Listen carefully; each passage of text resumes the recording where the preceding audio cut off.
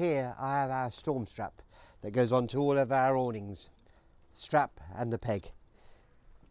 We never recommended any strap to go across any of our roofs. This here comes in two parts, the long strap and the short one.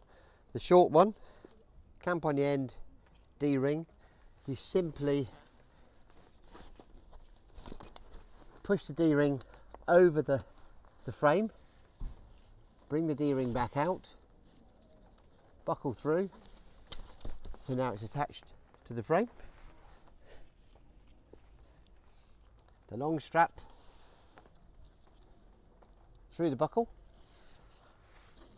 and then we place the peg into the ground.